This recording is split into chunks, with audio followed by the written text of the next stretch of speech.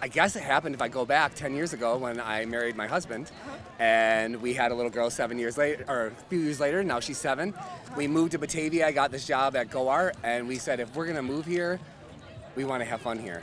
And so we put together a committee and through Go Art, and yeah, and we were walking the Memorial Day parade, and there was a bunch of us, and we said we should do a pride parade. We're like, it's the 50th anniversary of Stonewall. We should do the pride parade this year.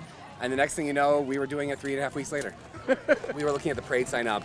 I mean, yeah, we had stores in Buffalo signing up, and we had places that were like, wow.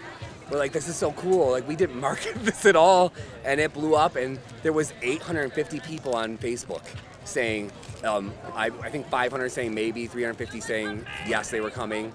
So I mean, that's pretty incredible. We have one. I mean, we're already planning. We're like, okay, how are we gonna do this next year? We're gonna make it a whole weekend of it. We've already got some. Drag queens are here from Rochester, all over we have one from South Carolina.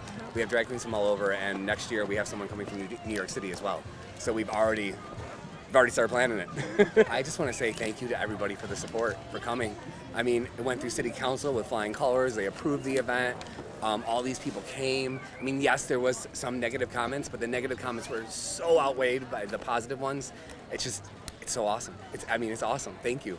Thank you for the support. It's like, I'm gonna cry 50 more times today because it's just awesome to see this. We were, like I said, my family was scared to move here. We're a different family, and we were wondering, and we came here and we're like, why were we even questioning it? The support is amazing.